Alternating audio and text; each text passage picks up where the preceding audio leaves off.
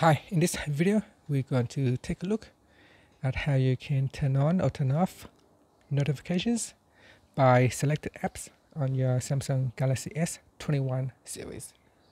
Now first tap on the home key to go back to your home screen. Then we're going to swipe down at the top and tap on the settings icon. In here, you want to go down and tap on notifications.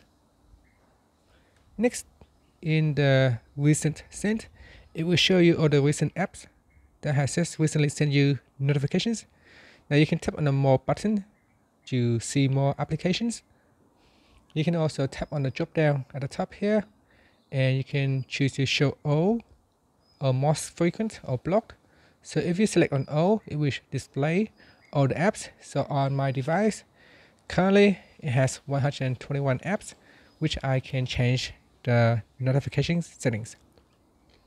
So if I go down here and you go to one of the apps where you want to turn on or turn off notifications, so this is quite a lot, so I'm just going to choose most recent or most frequent, and then go down the list here and then choose what you want to turn off. So let's say you want to turn off notifications from Gmail. You can tap on that switch to turn it on or off. Or if you are not receiving any notifications from Gmail, you might want to go in here and check to see if it's turned on.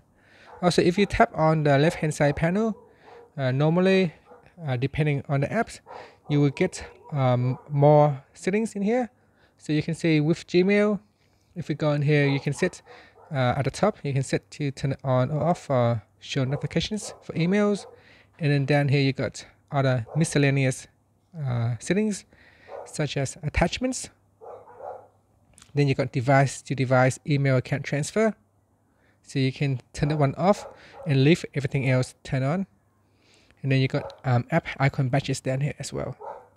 Now, if we go to a different app, say in the gallery app, you can see in gallery it will be different. It has a delete.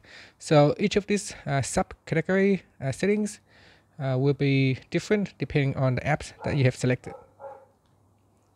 And that's it. So just go down the list here and then go through each apps and then decide what you want to turn on or turn off. So for example, with the TikTok app, there is a lot of other notification settings that you can change, such as comments, likes, videos from account you follow, new followers.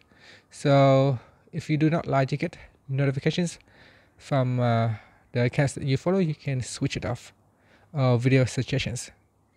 So go in here and then turn them on or off according to your need. And finally, you can tap on the home key to go back to your home screen. And that's it. Thank you for watching this video. Please subscribe to my channel for more videos.